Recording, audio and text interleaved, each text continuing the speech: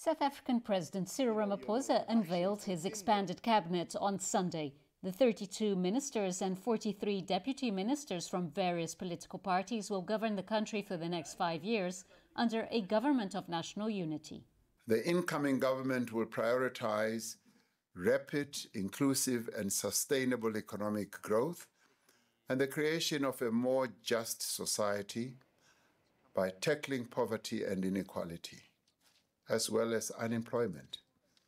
We welcome the inclusion of women and youth in the cabinet, and we also the diversity of it, that the president really did work hard to make sure that he included all the parties into the GNU. We're hoping that this, it shows commitment. It shows commitment to make this work. The unveiling of the new cabinet brought an end to 2 weeks of uncertainty and boosted market sentiment. However, the real test will be the GNU's ability to address a long list of challenges, including creating jobs and maintaining a stable power supply.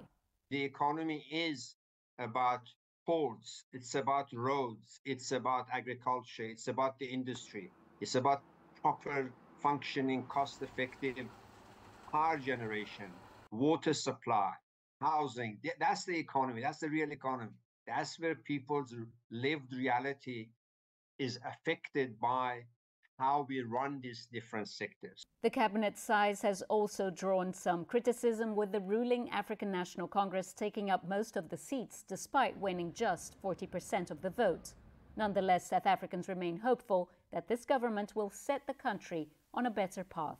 I think it's a great start because we needed this alliance to form a new government.